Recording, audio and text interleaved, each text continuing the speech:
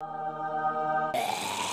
it really possible to rise from the dead? Well, in the case of Palisades nuclear power plant, it sure is. Palisades is an 800 megawatt nuclear plant in Michigan that was loved by many before its premature closure in May 2022, thanks to various financial issues. Holtec International bought the plant for decommissioning, but they just received a $1.52 billion loan guarantee from the US Department of Energy to start it back up. This marks the first ever revival of a nuclear power plant in the US, and we could not be more excited about it. Holtec is working to get the plant running by the end of 2025, and the Nuclear Regulatory Commission is ready to approve it once they've completed their inspection with satisfaction. When it's reopened, the upgraded pressurized water reactor could produce baseload power until 2051. This is an additional 26 years of life. In the past 11 years, we've seen 11 nuclear reactors shut down prematurely. For that, we can thank politics, public stigma, and dirt cheap polluting natural gas. As the nation aims to lower carbon emissions and mitigate the impacts of climate change, restarting recently closed nuclear plants will be just as important as building new ones. Now, the DOE says that this may not be the only nuclear plant to resurrect in the coming years. They've received $65 billion